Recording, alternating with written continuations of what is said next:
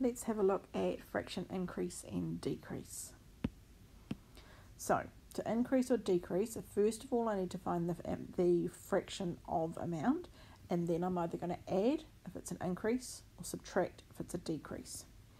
So let's have a look at this. It says increase 6,300 by 2/3 of the original amount.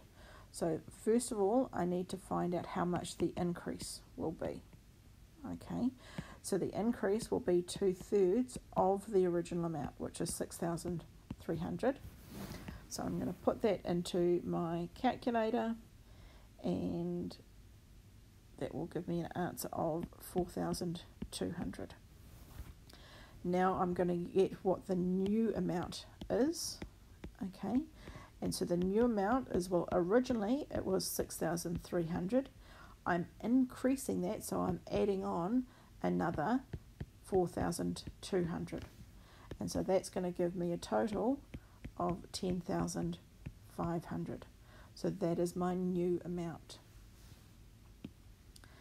If I look at the second example, it's telling us if my power costs $100 per month and I'm aiming to save 1/8 of my cost, how much money do I expect to spend on power? So first of all, let's start off with thinking about how much we're going to save each month. So we're going to save 1/8 of the power. Okay, there's that word of. So 1/8 of 100. So that, if I put that into my calculator, is going to give me 12.5. So that's going to mean each month I'm expecting to save $12.50.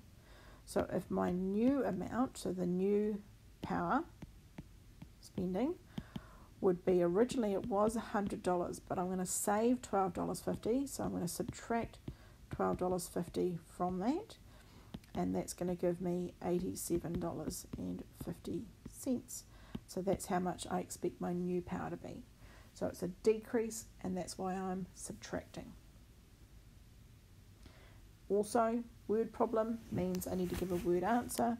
So I'm going to say I expect to spend $87.50 on power next month. And there's my answer.